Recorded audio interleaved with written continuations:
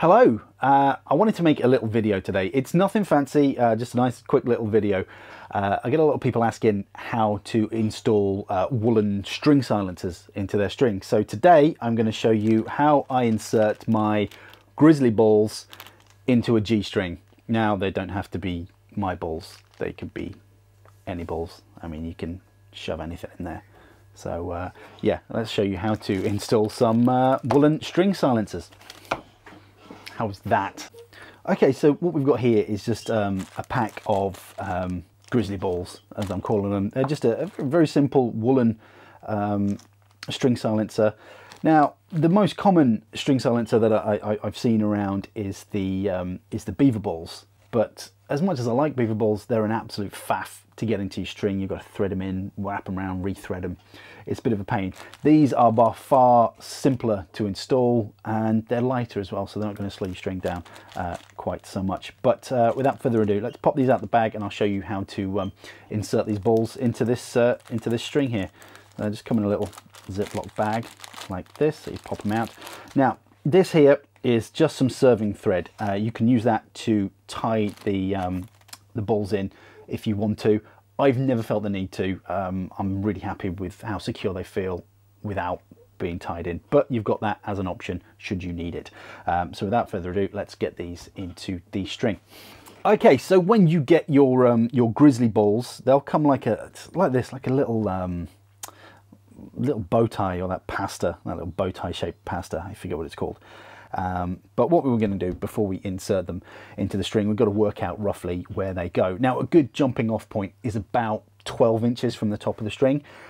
When you're putting your balls in, to start with, I always tend to put them sort of equidistant, so the same distance from the top as from the bottom. Now, as you go, there are certain people that tune them slightly differently. Some people have the bottom ball slightly higher than the top ball. But it's all about what works for you. So have a play with them, move them around. They're very simple to move around once they're in there. See what gives you the best performance for your bow. But a good jumping off point is about 12 inches from the top of the bow. So I'm just going to measure here. I've got 12 inches here. So that's that spot there. I've got it on a string jig just to make life a little bit easier. But for you, you can do it on or off the bow. Off the bow is probably a little bit easier. So I'm just going to take a little bit of the tension out the string here to make it easier to open up the strands. Now it's just a case of twisting it and opening up those strands there, and that's come apart really easy. What you want to do is separate the string evenly. This is a pro Grizzly string, so it's really easy. It's two colors, just separate the colors. If you have a hybrid string, they're not evenly colored. You get like this sort of marbling effect in the string. Similar sort of process. You still have to untwist it and separate them, but you have to make sure there's an equal strand count on each side. So of this one, it's orange and black, so you want 3 orange and 3 black on one side and 3 orange and 3 black on the other. If they're uneven, that's when you've got some sort of issues. But that's simple enough to put in a hybrid string as well as a pro string. So you just open it up like that and then just thread in the ball, insert it nicely into the string there. When it's about the right sort of position, you put a few more twists in. Then what I like to do is whack a little bit more tension onto the string just to keep it in place.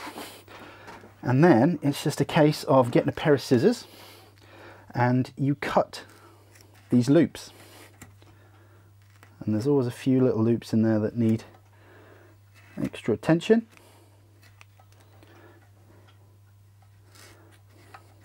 Careful, obviously, when you're using a sharp blade or a sharp pair of scissors or anything by a string, please be careful, because there's a wayward one there. We'll get rid of that.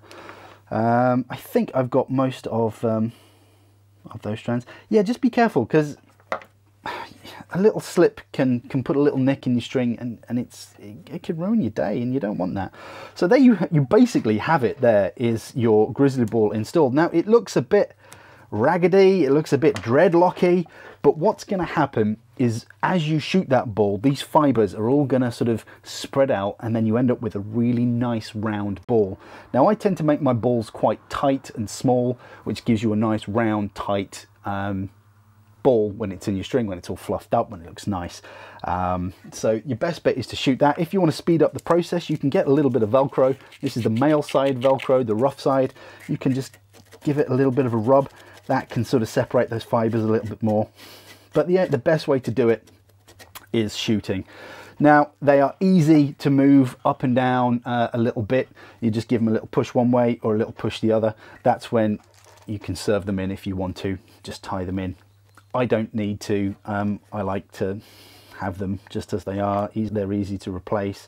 You can whip them out if they're not working for you. But that is a Grizzly Ball inserted into a Grizzly string, or a G string, if you like the innuendo.